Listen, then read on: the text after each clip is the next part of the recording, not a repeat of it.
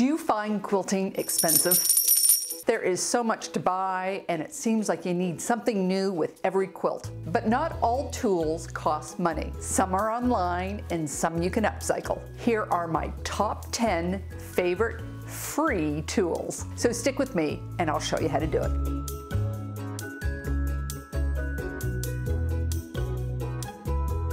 Hi there, I'm Karen Brown of JGIDQ Quilts. I give you tips, tricks, and strategies to help you make the quilt that you want to make. And if you like what you see, please hit that subscribe button. Let's face it, quilting is an expensive hobby. Between your sewing machine and accessories, all the cutting tools, the patterns, and of course the fabric. All of it adds up really fast. However, there are many free resources to help you and quite a few items you can upcycle. And here are my top 10 favorite free tools. PREQUILT is an online design tool, and you can start using it for free. Free membership includes one quilt design, and you don't need your credit card to sign up. You can make a design using their block library or design your own blocks. And design your own quilt pattern. Then download and print your design so you can refer to it.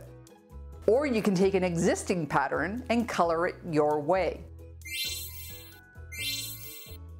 This means you'll have confidence in your colors and in your design before you cut your fabric. Now, if you've been watching my channel for a little while, you know that this is one of my favorite tools. I designed my red quilt with it in my stash management video. I used it in my no-fail layer cake method. And of course, I did the pre-quilt challenge. And I believe they're going to have coloring sheets for this year's 100 Days, 100 Blocks Quilt Along with Gnome Angel. And they have a YouTube channel with lots of tutorials, as they are adding new features all the time. We receive a lot of cardstock in our lives. It comes in the mail, in magazines, and in packaging. And this is perfect for English paper piecing. I use it two ways. I have a Hexie Punch for simple hexagons that I put in my Hexie kit. And this goes everywhere with me so that I can always keep my hands busy. But you can also use it in more complicated work. Simply design your block and cut it out. Wrap your fabric and sew. Unfortunately, there's a lot of foam in packaging, and I have found a place to use it. Our cutting mats trap fibers with every cut. I experimented with lots of different types of foam. I have found this type of foam very effective in grabbing those little bits with little effort. You know I love my batting scraps, so you're probably wondering how well it worked on batting fibers. So I took it for a test drive.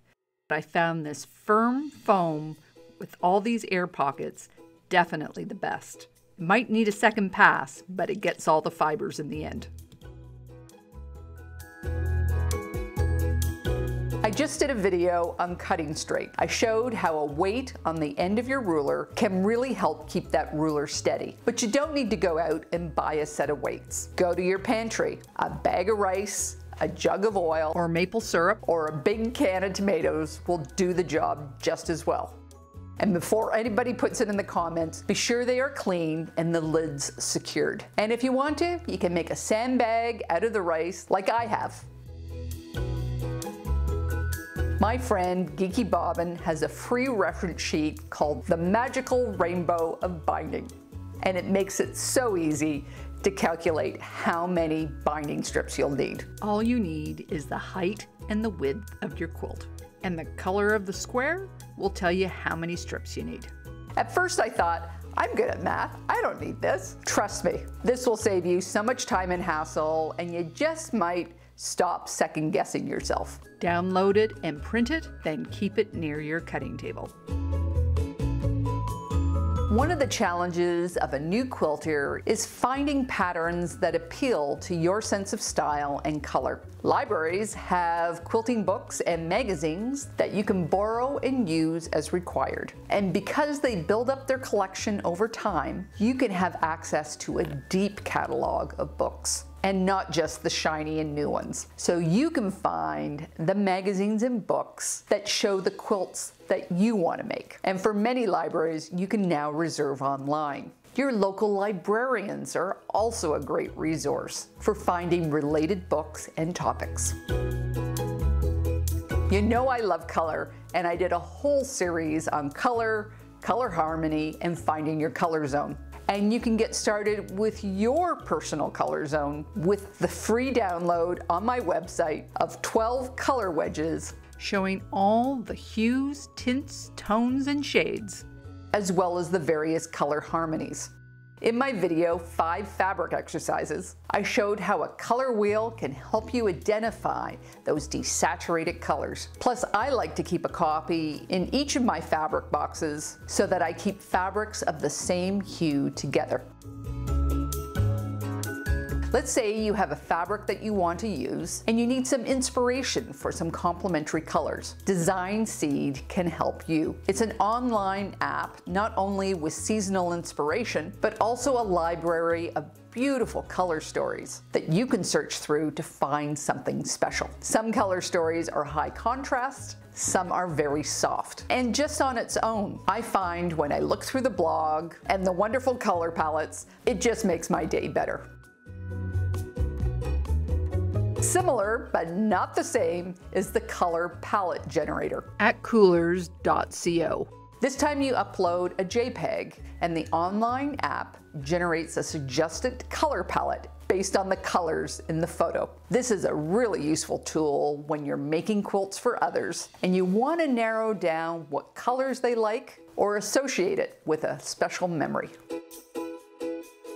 Cereal boxes are another upcycling tool that I find so helpful. First, I use them for templates to test drive my fabric to see how well it will work in a particular size block in my quilt. I also use them to cut out marking jigs or simple marking templates. I can also use them for mini bolts, shelf liners, and more. Now there are many free apps that I use on my phone, but I've already done that video. The video is packed with all sorts of tools to make your life easier, so take a moment and watch it.